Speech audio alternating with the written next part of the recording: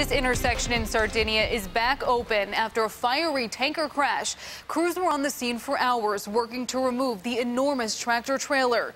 A second vehicle was involved in the crash. Both drivers are lucky to be alive tonight. News 4's Angela Christoforos was at the scene and spoke with witnesses. Angela? Callan, it all started around 4 o'clock this afternoon. A tractor trailer hauling milk hit a vehicle, landed on its side, and burst into flames while the driver was still in it. Witnesses say it was a terrifying scene, and several jumped into action while the fire was burning. He almost died today. It was a pretty intense fire. I don't know what was burning, but there was 100 gallons of diesel fuel right above the fire. Jim Weberg is one of several people who ran toward the tractor trailer with buckets of water while it was up in flames. We took a fire extinguisher out of my truck, attempted to put out the fire. We had fire extinguishers that we could come up with from civilians in their vehicles, and then the truck was carrying milk.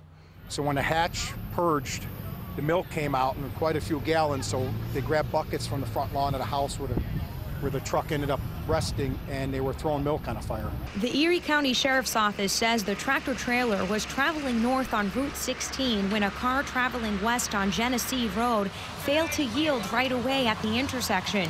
That's when the tractor trailer hit the car, overturned, and burst into flames. I'm still just astounded that this individual pulled out in front of a semi going 45 miles an hour. The driver of the tractor trailer did his best to take evasive action to avoid the collision with negative results. He did strike or impact the car. The luck of the driver in the passenger car, the impact was more towards the engine compartment of the car, and she wasn't extensively injured. He just reacted and saved that girl's life by trying to swerve, or else he would have killed her. The tractor trailer driver was stuck in the burning truck for 48 minutes before rescue crews got him out.